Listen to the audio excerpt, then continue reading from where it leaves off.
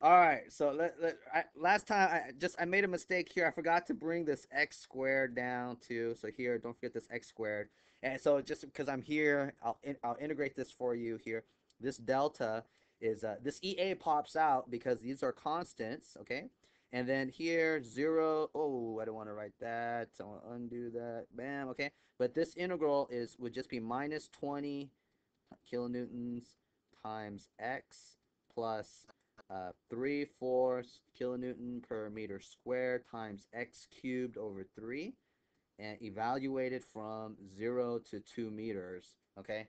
And then you just plug and chug and get delta from there, and you're good to go. The one thing you want to keep an eye out on is because the diameter is given to you in millimeters, 60 millimeters, and the modulus of elasticity is in, I think it was like 16,000 or 18,000 GPa. I don't know what GPa. Oh, 13.1. Oops.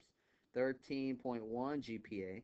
Just remember, a GPa is, this is the same as 13.1 kilonewtons per millimeter squared, okay? Which is also the same as 13.1 times 10 to the ninth newtons per meter squared. And it's also the same as 13.1 times 10 to the 6 kilonewtons per meter squared. Okay?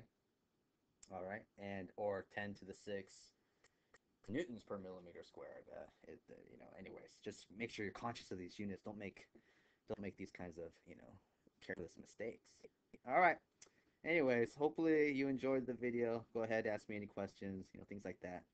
Later.